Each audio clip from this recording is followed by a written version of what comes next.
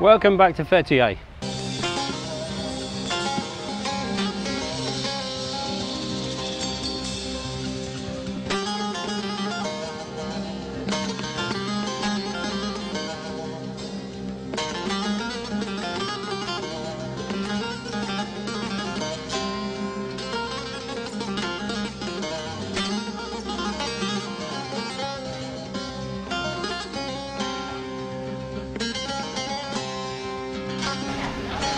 The biggest mountain around here is Akdar, and at the foot of Akdar is a place called Tlos, the ancient ruins.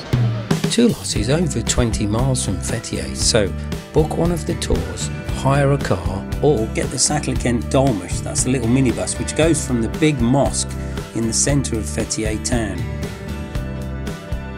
The journey itself can be interesting.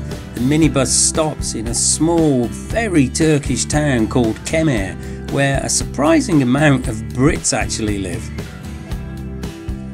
The town, which is about 30 minutes from Fethiye, is a real working town in the middle of a large farming community. 20 minutes from Kemer is the stop for Tlos. Just ask the driver for Ganeshli Makas. There's a little shop on the corner, owned by a guy called Mustafa. I've known this guy for years, so I went in and said hello. Wow, Navia! Nasıl gidiyor? İyisiniz? Biz yukarı çıkıyoruz bugün. Sonra görüşeceğiz.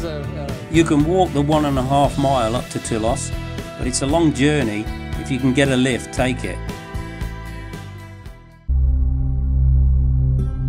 The Romans, the Lycians, and civilizations before them settled in this region because of the wealth of natural materials, wood and stone for building, and fresh water.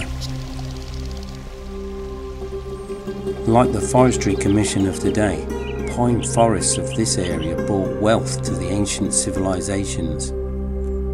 The trees would have been cut down and floated down the river to Patara, the main port of that time, and then sold and distributed around the Mediterranean or across to Egypt or North Africa. The first view that you get of the ruins on the way up is of the Lycian rock tombs and the Acropolis where the castle was built. This spot also featured in the film The Water Diviner with Russell Crowe and Yılmaz Erdoğan.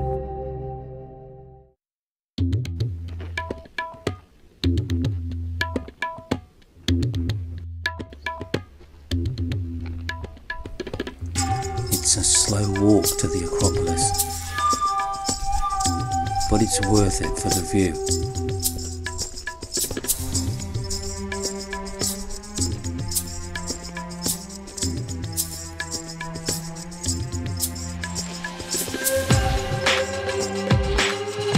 The rock tombs are around 3,000 years old, and some of the sarcophagi are even older.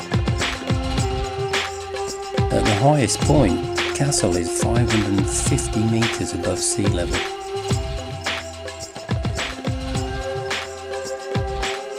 The view from the top is amazing. It gives you a good idea of the scale of Tlos.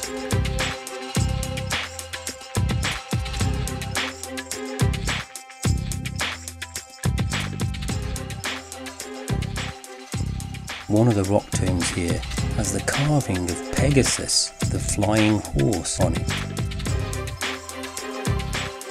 There's about 20 ancient ruins around Fethiye, including Zamtos, Patara, Pinara, and close to Uzumlu, Kadyanda. And way up in the mountains, there's a little place called Kastabara, which is on the road to Gumbe.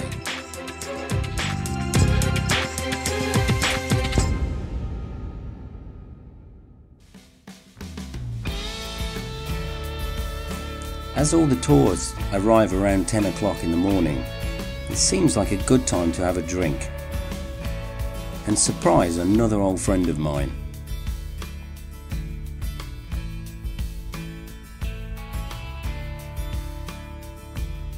This is Ibo's bar, and this is Ibo.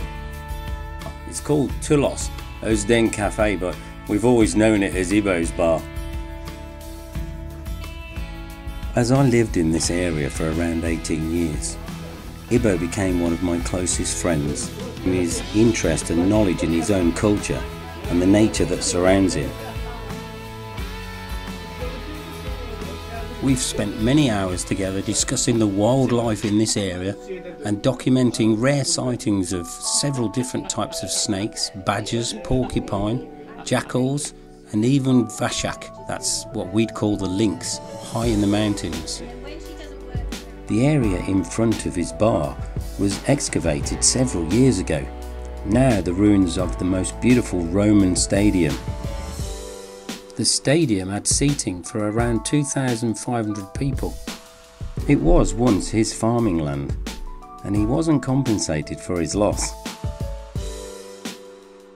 If you want real detailed information about the ancient ruins, it's worth listening to a professionally trained tour guide. This is Amish Mukturk, who I met over 25 years ago in the market in Fethiye, where he used to sell spices to the foreigners. Now he's a well-known businessman in Fethiye, but he still loves to come up here and guide his own tours. You'll also come across Nail. This is the young lad who's grown up here. Him and his family have been selling this carved black stone since he was a little boy. His father came from Çorum in central Turkey, and his name is also Ibo.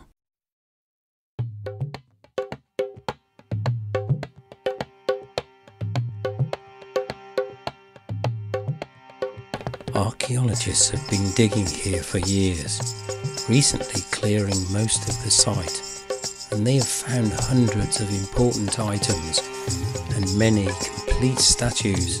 Some of these artifacts are on display in the Fethiye Museum. The amazing detailed carving of some of this stone is stunning. Thousands of years ago, in Egyptian script writings, Tlos was referred to as Talawa, of the land of Luca. Luca referring to the Lycian people. Charles Fellows came here in 1838. He took several pieces and they're now on display in the British Museum.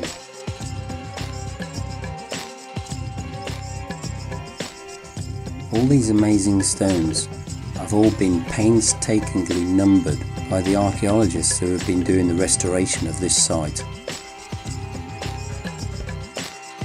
Strangely enough, a lot of people who visit Tlos don't actually see the most spectacular part,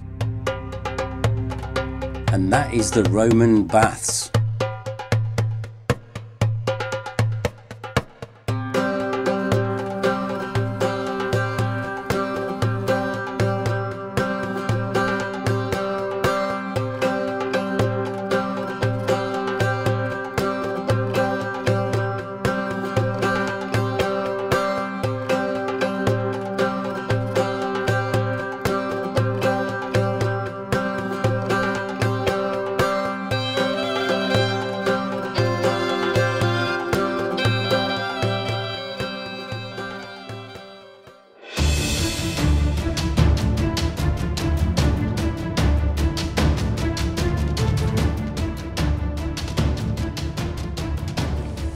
There is something majestic about this place. Its history, the local people, the richness of its beautiful valley or mountain scenery, the exquisite stonework.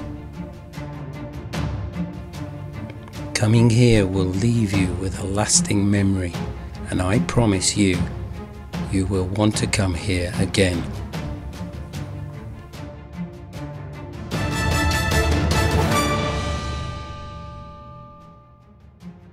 A couple of kilometres further up from the ruins are quite a few restaurants and bars, including the well-known Yaka Park, and Saklikent Gorge is only around 20 minutes away. It's far too much to see in one day, so consider staying somewhere for the night.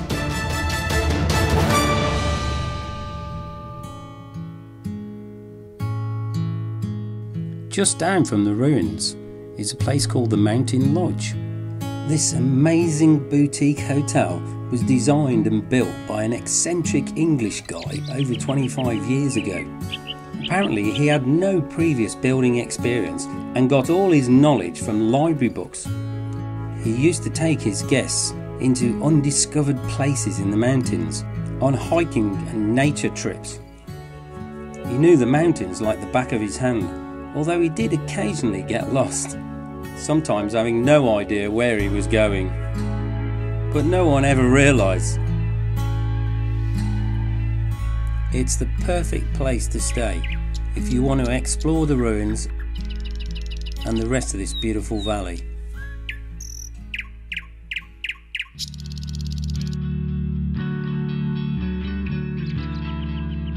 But of course they won't get much bigger than that because they grow to the size of a ball. Did you know? Oh, this is dut in Turkish. We call them mulberries. You hardly ever see them in England though.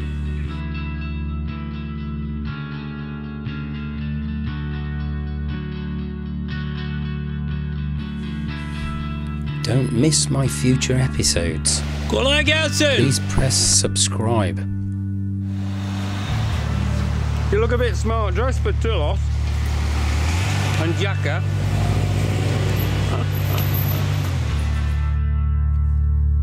In episode 6 we'll be visiting the ghost village.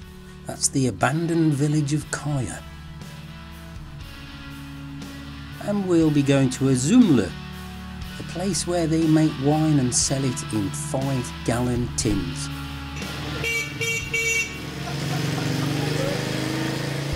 And finally, we'll be hiking in the mountains at the back of Göcek.